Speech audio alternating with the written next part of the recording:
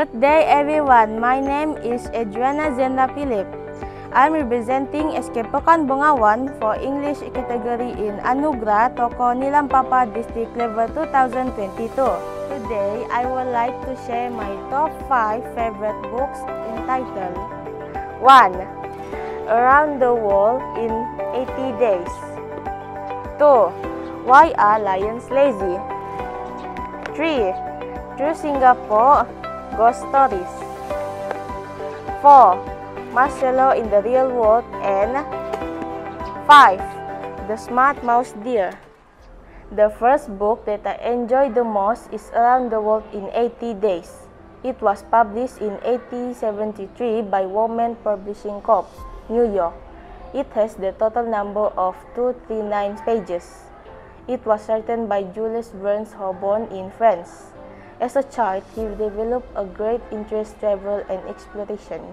He continued to display this interest throughout his life as a writer of adventure stories and science fiction.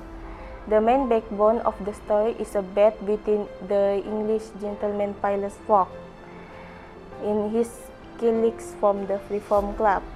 They bet £20,000, which is equal to 85,000 ringgit, that Fogg goes around the world in 80 days.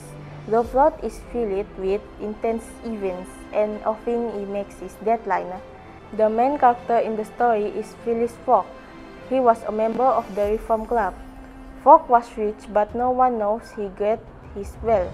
Another side character of Fogg's servant Jean, Detective Fix, and Princess Auda, and there's a more other side character that make the plot even more interesting. The story has 36 chapters. It is interesting that the story is organized so it looks like a travel book from the 19th century. Fogg doesn't do much sightseeing because he is extremely set on making his deadline, and Jean informs him all about the world. The story is funny that even the serious events do not seem serious. In conclusion, the moral values that I have learned from the story are be organized and brave. All the moral values have helped me to be a better person in my life. The second book that is very interesting is Why Are Lions Lazy? Published by Miles Kelly Publishing Ltd, United Kingdom. The book has 32 pages with vivid pictures about the different types of big cats. As a cat lover, I'm very curious of lots of questions about those big cats. However, after I have read the book, I could expand my knowledge about them. As for example, the answer to the question about why are lions lazy is because they need a rest for around 20 hours a day as to keep cool in the hot African sun. What an interesting fun fact, right? The third book that I love reading is Through Singapore Ghost Stories Book 3, written by Russell Lee and his ghost writers team. The book was published by Angsana Books Singapore in 2011. These are more than 70 true ghost stories inside the book with the sum of 160 pages. What I love the most about the book is that all the stories inside are based on true incidents experienced by ordinary people.